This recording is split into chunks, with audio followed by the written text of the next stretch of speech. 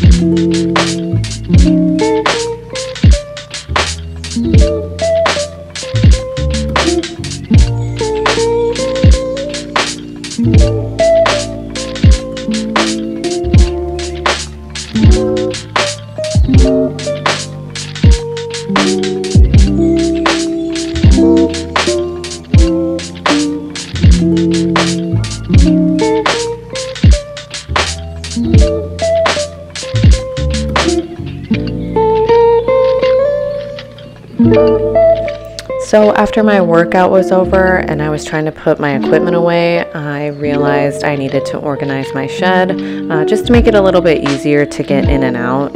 Just because my equipment goes in and out, I don't leave it out on the patio. So here I am reorganizing it, and yeah, it just turned out so much better.